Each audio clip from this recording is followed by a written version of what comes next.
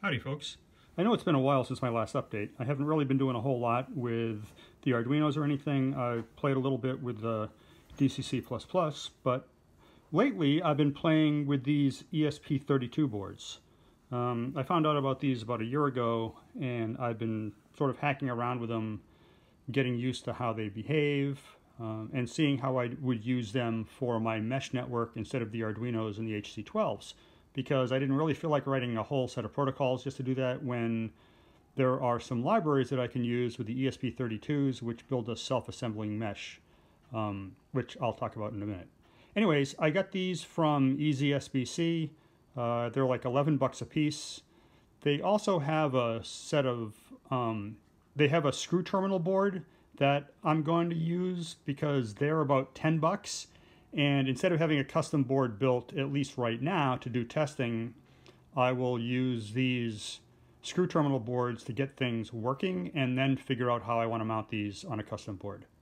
But anyways, so this node right now is plugged in. Let's pretend that this is my big node that I have running on CMRI under the Arduinos right now that you've seen in other videos and on my GitLab page. So this would be the one that behaves like a CMRI node that's attached to the computer and JMRI. This one here, which is not plugged in, would be one of the remote nodes somewhere out on the layout in the network. So let's go up to the debug screen here, and I'll reset the base so we'll see it start up. If I plug in the other node here, should see it connect in a bit. And there we go. We've got a new connection.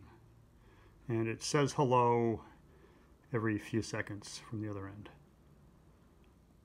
You see we got the new connection message up here, and now it's talking. And there it says num nodes. That means there's one other node besides the base node in the network.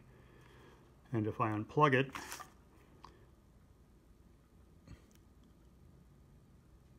the main node will realize it hasn't seen a message from the remote node in a little bit and say, hey, we've got a change connection, and now there are no other nodes in the list. This will allow plugging in, replugging of nodes that are out on the network without having to configure which ones are who. I'm going to use the same kind of node ID of 1, 2, 3, 4, 5 so that in the code we can say, hey, it belongs to this, but each node will be responsible for deciphering whether or not it needs to use a message. What I'm using for the networking is a library called Painless Mesh. I found it when looking for mesh networking. It seems to work really well.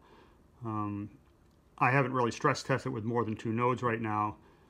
It will self-assemble into a nice little network from what I've read.